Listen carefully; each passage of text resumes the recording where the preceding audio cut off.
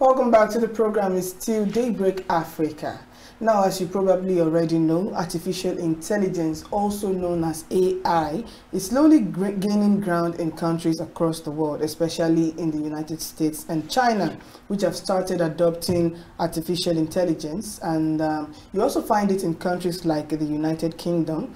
The concept of AI is gradually being accepted all over the world, both in developed countries and underdeveloped countries. We have a lot of AI tools available now, and we also have a lot of AI testers, and I think that's one of the minor money-making parts of artificial intelligence generally.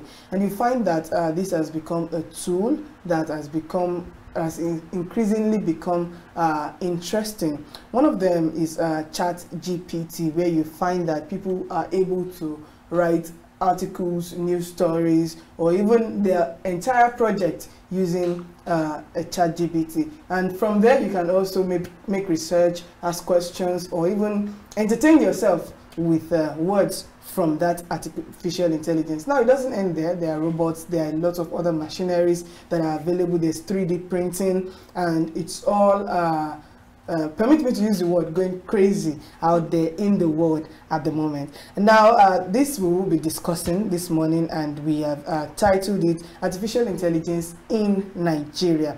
Is it acceptable at the moment? What are the odds that Nigerians will adapt to it? I mean, we've seen a lot of technological advances in Nigeria that people are even yet to accept, maybe for cultural reasons or for many other reasons that I might not be able to talk about. Joining us to discuss this beautiful morning is Adedamola Adeosi. Welcome to the program. Yo, thank you. I hope I pronounced your name correctly. Yeah, that's correct. Okay, thank you. Welcome. Thank you so much for joining us. And now Adedamola is a developer, and he told us he used to be a lawyer, so I think I will start from that from that part. Like I said before, AI testing is like the minor money-making part, because the developers and the they are the ones who will make the major money. So let me know, is it the money that chased you from law into artificial intelligence, or you've had maybe a flair for it from maybe when you were young and all of that? Oh, okay. Actually, personally, I was driven by passion. Actually, I've been doing tech since I think my undergrad level, even before I gained admission to study law. So kind of when I was in law, so I was already thinking of a way to combine law with tech. So that makes me to come cyber law and all of that. Precisely what factor in tech attracted you? You know, there are people that, for example, I'm sorry to interrupt you. For example, there's a money-paying app, a site that the federal government and many Nigerians use. Not just one. We have Flutterwave, we have Remita, and the rest of them. Of course. And many of them saw that there was a problem. Yeah. And that could be fixed with internet and computer that is already available in the country, and they just delved into it. So what was that triggering factor that made you shift that caused the shift from law to AI? Okay, so let me start from my childhood. Okay. I enjoy movies so much. So I love sci-fi movies. So that's one of my do things. That's one of my favorites. So this actually prompted me. So when I discovered there's something called programming, coding, creating stores and seeing them, like, wow, when you create something from your house and everybody can access it all over the world. So that kind of thought looks very, very amazing to me. So that was what prompted me, started checking out stores. So basically it's the inquisitiveness of childhood. You see a gadget and you're like, is this thing good to work? Yes, exactly. And then you just want to research about it. Okay, great. Yeah, so we've talked about how you started, of course, from childhood, and it's very, many people actually start, have interest in tech and other things, other fields, basically from their childhood. So let's talk about you as a developer and, artificial intelligence in Nigeria. So let us start from artificial intelligence. What is it exactly? Because many people can hear, oh, AI here, AI there. Many people don't even know that most of the apps, that we use, or most of the softwares that are coming up right now are based on, artificial intelligence. So what exactly is it in layman's term? You don't have to use all these, technological terms and all that. Yes, as if you are explaining to the average man. Yes. Oh, okay. So this is what artificial intelligence means. From the word artificial. not natural. Every human has natural intelligence. Right? So we want computers to be able to do exactly the way humans do, perform the same task by mimicking human being. So that's how artificial intelligence came up. So we want, like what you are doing right now. So somebody could say that, okay, fine, I want a computer to do the same thing as what you're doing right now. So that's artificial intelligence. So that's what it means. Wow. Okay, I think I saw something like that about maybe 7 years ago, where China was developing. There was a robot that actually took up the news in China, and then I think about a year after that, I was watching a documentary on AI, and one of the persons who was against the development of such intelligence, he said something. He said he's not totally against it, but we as humans, or the creators and the developers, should make sure that these things are safe for human beings. Now he cited an example and said, if you have a drone AI that is going to war and is and has gone to a village, you sent it to a village to shoot down the enemies. The AI may not necessarily be able to think like a human being. Now, if a human pilot is in a plane and is about to bomb a village, and he gets to that village and says that, oh, these are civilians. We actually thought the enemies were here, but no, but not the enemies. They're just normal civilians living their lives. Now, the human pilot, the natural intelligence, will tell the human pilot that, no, I'm not supposed to shoot these people down, inform the boss, and maybe the mission will be annulled. But with AI, how possible it is, because that person was saying, if you send AI to shoot down the village, you will just go there and carry out the and that would be the end. So I know there's the positive side. Before we move into the positive side, I just wanted us to quickly highlight on that. How possible do you think that AI, or how safe rather do you think that AI would be for humans in the nearest future? And don't forget that a lot of people will be losing their jobs too. So you have to consider that when you're talking about the safety for human beings. Oh, okay. This is a very, very brilliant question, because this question has been on the internet. Everybody's asking this question. Big corporations, the individuals, businesses are asking this kind of question. Like the example you cited about sending a drone to a village, and the drone cannot tell between when to arrest or when to shoot. So let's give an example. If you send a police to go and arrest some armed robbers, so when the robbers like cooperate with them, they're allowed to arrest them.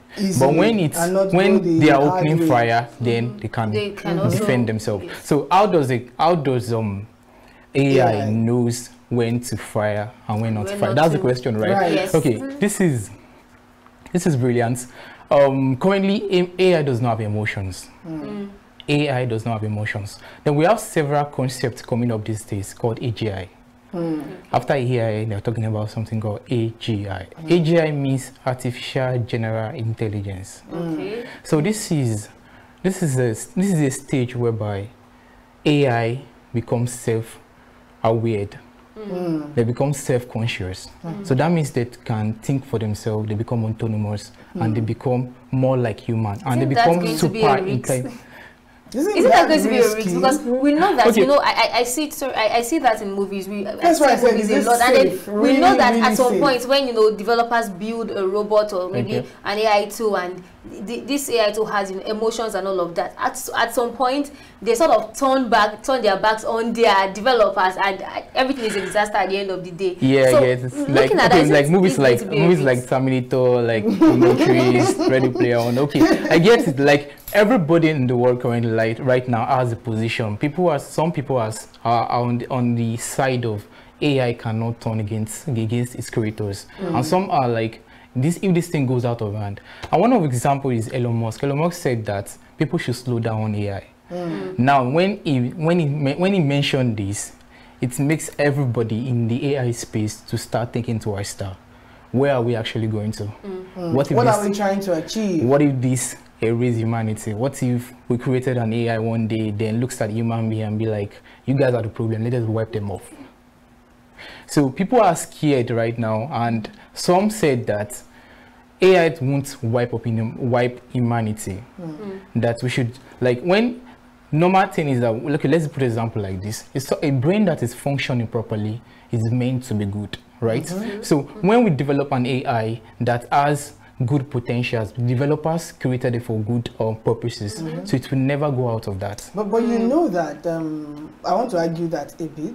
Okay. Although I'm the presenter, but I would like to yeah, sure, just a bit. And that's because you know that even the natural intelligence that we have. I mean, let's assume, or let's just say, whether you're a Christian or Muslim or not, what the general belief is that God created all of us. That's the most popular belief. And if God created all of us and has put good in our hearts, and people are still killing each other, throwing themselves under the bus, snitching on others. But my point is the natural intelligence is not even balanced enough for us to now allow artificial intelligence. But let's leave that, because we're not here to condemn AI. Now let's talk about the good part. I've seen a lot of apps. Yeah, the thing is, like, we can't talk about the good side without mentioning the bad side also. So it's like two-way thing. Just like, let's give example, like fire. Like fire. Fire is bad and fire is good. So it has advantages and it has disadvantages. So everything on it has advantages and disadvantages. And it is very, very important that while you are creating something, it is very, very important that you weigh both sides. So you can, because you can be responsible, you should be responsible for your product. Right. You don't want to create a product that will cause damage to like do the reverse of what you want it to do. So it is very, very important we consider the bad side of it. Also, like you mentioned something about jobs, people losing their jobs. Yeah, I think I saw it. I think, was it a tweet or a blog post this morning about 70% of Indians are afraid of losing their jobs to AI. So it's concerning this, like I think I've even seen, like, presenting, I think I and some of my team members, we researched about some couple of AIs last year. Was it last year? Then we found out some AIs that can do like presenting. Yeah, CGTN did it. They tested it and it was successful. Yeah, and because of the success, the people in China panicked. And due to that panic, the government had to ban the use of AI for presenting. Because yes, it happened I think about 5 years ago. It's been like 4 or 5 years ago if I'm not mistaken. And the government just had to ban the use of AI for that purpose. And China is one of the most tech advanced countries that you can talk about in the world right now. So the fear was that if this thing takes over, because the AI robot was able to cast the news for I think an hour and there was no issue. It was actually successful. But everybody was like, no, we can't use it. We can't do this. That's like maybe like 7% or 5% of the population losing their jobs because there's just one robot. And you know the robot will not get tired. If I cast the news for 2 hours, I'll probably pass out on set. So it's not going to get tired, and Chinese government had to ban it. So that's why I eventually wrapped up that particular question with the safety of AI for humans generally. Okay, I'll come up with that. Like I'll come in from there. It was banned, right? There's one thing about technology. Technology is not just one region. It's everybody. It's globalized. So while you ban some certain technology from one region, you can't ban from the rest of the region. And because technology is globally, why you stop not using? While your country, your region stops not to use it, another region is already using it. Now, don't forget that what AI aims to do is to make things easier, make things faster, and make life easier for humans. Okay, you know, it's easier, but in the long run, people are losing. Like losing jobs. I think it's just like from the robotics part. Losing jobs it's not something we can help right now. The only thing that I think we've had many discussion around this. So what people recommend is that if you like, AI is going to revolutionize and disrupt every industry. True. Very true. So we talked about the presenting part right now. So if we talk, even the programmers, developers, yesterday someone sent something to me about an AI that can write codes. So what does that mean? So it means that sooner or later AI will be able to write independently, write code and create another technology. So we have, I think I saw an AI. Do you know GPT-4? Not 3 now. I think the ones that is available. The popular one is 3. Yeah, 3. So ChatGPT-4, there was one part of it that is autonomous ChatGPT. So that one has autonomy. From the word autonomy is that you are independent. So now when we have something like that independently come up with, there's a problem in the society, they will need to solve it. Then when that one comes for the problem, likely solutions, then the ones who do the particular AI that does the programming just creates the application. So now let's look at it from the aspect of human, like this is not a dystopian age. Like I think that is even I think that is even possible. It's an illusion. We keep having to solve problems. So this AI are meant to create solutions to all those problems. So if we look at it from the positive side, this AI can independently like solve human problems. Well, I agree that AI will solve a lot of problems, but I just hope they don't create more problems. Okay. In the end. Yeah. Okay. Because when the people whose problem you want to solve become unemployed, okay. Then what the essence? Okay. You know, when a new technology comes up, it takes some people out of business. Right. Very true. Out of jobs. Then it creates but jobs. Not massively, like AI would probably do. It's crazy. And the thing is, you know, the people that suffer, you know, unemployment the most are the unskilled laborers. Right. When we go to, you know, factories and you see that machines have taken over, you know, so many things that. In this case, okay, that same China you mentioned. Unskilled and semi-skilled. Okay, even politicians will suffer. That same China you mentioned. That same China you mentioned. Was, I think 2 years ago, I was researching about how phones are created, every component, chips that make up a phone. Then I found a particular company in China that had thousands of workers.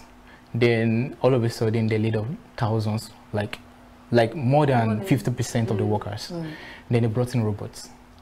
So they call them cobotics. Cobotics are robots that work collaboratively with humans. Okay. So they don't have the intelligence to think of by themselves, but they perform a repetitive task. Now, when we think about most of the jobs people do, is repetitive, like just come out, do the same thing, do the same thing, do the same thing. So that way, it's easy for AI to easily take away your job. If what you do is just repetitive, it does not require the creative aspect of it. Right. So that's why currently, the specialist, you are in the creative field, you are safe.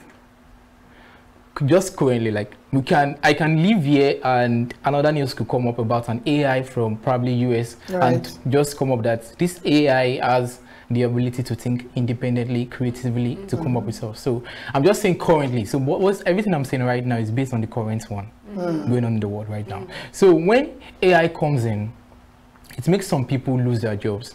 Then it creates job for some people. Now this is how it works. Like this is technology. So when you realize that AI is already coming into your industry, so the best advice I will give everyone is to maximize AI. Start using AI. Start evolving. Exactly.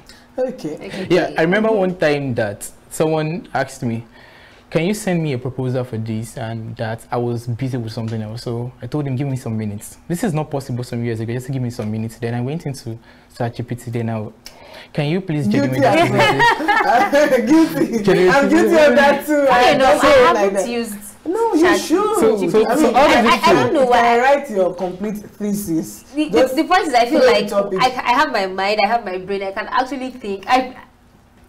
That is me. It's not about the ability to think. It's not about, as a journalist, there are news stories that I want to rewrite, and I can rewrite them without ChatGPT or whatever it's called. And then maybe due to some reasons, you just find out, you need to get this thing done in like 30 seconds. You just go there and that's efficacy. Like you want things done like fast and as soon as possible. And besides that, it has it goes into the internet. Like normally when you want to write, you go into the internet, you go online to search about references, get knowledge about what you want to write about. So this could take time.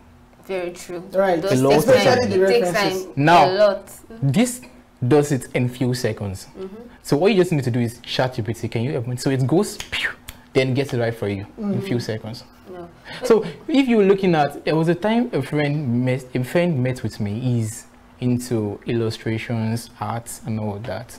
So he was complaining that there's an AI out there right now called Midjourney, Dolly, and many of that like that, creating art in few seconds. In few seconds, yes. The art that takes them a lot of time for them to create. So you're looking at, so my advice was just that, bro, just embrace this thing. Just use it, start using it. Then, because not everyone, like when you try to write prompts, there's even a job currently called prompt engineering. So when this came out, there's something called prompt engineering as a job. So you can become a prompt engineer, then start writing prompts to generate art for people. Not anyone can come to use the software to generate their own art. Okay, so you know, let's just streamline it back to Nigeria. Okay. AI is accepted, you know, in other countries, but now talking about Nigeria, you are a researcher. You've, you know, spoken to so many people when it comes to the tech space, the tech field. Do you think that it's, you know, well accepted in Nigeria? We know that it's coming up, but let's say in 5 years time, in 7 years time, do you think that it's something that would be, you know, everywhere, in schools, in, you know, in the marketplaces and all of that? Is this something that would be everywhere? Okay. This I first mentioned that this is a global community right now. The world is becoming globalized, becoming one gradually. And when a technology comes out there, some people are already creating it right here too. So just like I mentioned, I'm a founder, I have a co-founder team working on an AI. And likewise, there are also some founders in different parts of the world, in Africa, everywhere. Now let me mention one particular AI that surfaced in China that really caused a very big noise. And for regulation, called for regulation and all of that. It's called deepfake. I don't know if you've heard about it. I have. Yeah. So this deepfake works like this. Can make you say, make you said what you didn't. Of course. So it can implicate people. It can, I can impersonate to be like you, then commit atrocities, crimes on your behalf. And what people will see is our face, not mine. Wow. So this is deepfake. So this deepfake, when it went online, I think the first one, I won't be mentioning the name of the software on here because I think people use it for this particular software. The guys that created it just to like prank their friends. So they just created it that I want to prank my friend, come up as something else, come up as someone else rather than to prank my friends, do sort of things. So that was what this was created. But people are using it for bad things right now. Yeah, for crimes and we have videos of certain politicians I've seen things that they did not see. So I've seen on Instagram about all these deepfake videos where people use it for bad things. So when there are different in Nigeria currently now. These are Nigerians, like those who are into fraud, using it for fraud. You get what I'm saying? So it's the AI. Once something comes up, it is not location based. Now it is not the government that can now stand that we want to regulate this thing, just like what China did. China is looking at how to regulate the deepfake videos not to surface online in China. So government in Nigeria also can also regulate this in Nigeria also. But well, maybe this is my own personal opinion. I feel it should be temporarily banned until it is gotten right. I don't think trial and error will work for it. It's too risky. Imagine they saying, imagine there's a video of me somewhere, anywhere, saying that the president should be killed. And then that's very, very risky. That's one of the reasons why we need more of tech experts in this space.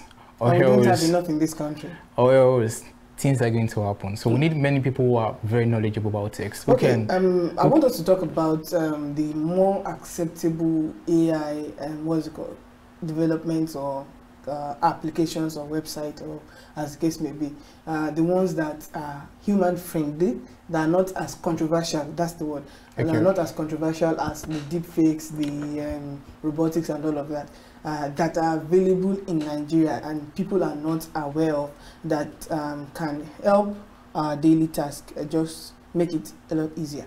Okay, so there are lots of AIs right now. Hundreds of them outside. Available in Nigeria? Yeah, they are available for everyone all over the world. Oh, right. So they are not location based. I'm not sure there's anyone right now that is location based. But all the softwares are available for humans, everybody. So because most times when people try to create AI, so what we have in mind is that we're trying to solve a problem for the global community, for everybody. So for everyone to be able to benefit from these developments, because the softwares are meant to solve problems for man. So anyway, there's man, so you can use them. So I just advise that people should get themselves acquainted with current AI is coming up every day, because it won't take you by surprise. So it won't take you by surprise, because it's disrupting many industries, and it won't disrupt everybody one. So it won't disrupt the people who knows how to use it. So your boss could come in to work one day and say, fine, who knows how to use the software? It makes it faster. It makes your work faster. So whoever says they can use it, that's who the boss gets the job. So and one thing about AI, I would be very, very honest with you right now. So AI cuts down the number of workers that you use in your company. So it reduces it. That's what it does. Like, so AI can perform the task of like 10 people, more than 10 people. So if you can use the AIs, then you just got yourself another job. You know, talking about people who use it, we know that now the younger generation, the youth, and the upcoming, generation are the ones that are very much inclined with everything that has to do with AI. Now, we're speaking about the older generation. Many of them, I can recollect very well. During COVID period, when schools were, had to shut down and students had to take classes online. I had my mom was a teacher, and she had to download Zoom to teach as well. Was it Zoom or so, a particular application? But it was sort of difficult for her to to really go through the whole process, because exactly. And we see that this is coming up every time. Imagine during COVID, many people had to start using apps on their phone, different software, just to make sure that life goes on for them. So what can we do about that? We know that the youth, the children coming up don't have any issues, but the older generation, what can be done? Something about AI is that I mentioned a concept called AGI the other time. And AGI is, there's a man called Carl, Ray rather, his name is Ray, Carl Watts or so. The man made a prediction that AGI is going to be, it said something about singularity, a age whereby man will become match with technology, and he said about 2039 or so. So that was his predictions. So this is not, some disagree with this prediction, saying that we might never achieve AGI. Machines will never be as smart as humans. Maybe very, very late parts of the sense, maybe after 100 years, maybe that could happen, but not anytime soon. So even Bill Gates also said it's not going to happen anytime soon. I think I read one of his letters that said it's not going to happen anytime soon. So what I would just say is that situations we might warrant that these people uses this particular AI. Well, okay. You mentioned something about 2020 when there was COVID, that your mom had to use Zoom and all of that. So it's gradual process. Let me just put it that way. It's a gradual process. They might not start adopting it like immediately. So they will just start from something. I think I've seen people who doesn't use fintech apps, who doesn't even trust fintech apps in this category. So it's gradual. Like when the money crisis was even gotten as little as their ATM cards, they just believe it's not safe, and that's just it. So it's people will keep adopting it little by little, gradually by gradually. Okay. Basically, necessity is the mother of invention. So when it's necessary, people will have to use it. Thank you so much for joining us. We appreciate your coming. All right, viewers, this is where we drop the curtain on this segment of Daybreak Africa. We'll go on a quick break now. When we return, the program continues. Do stay with us.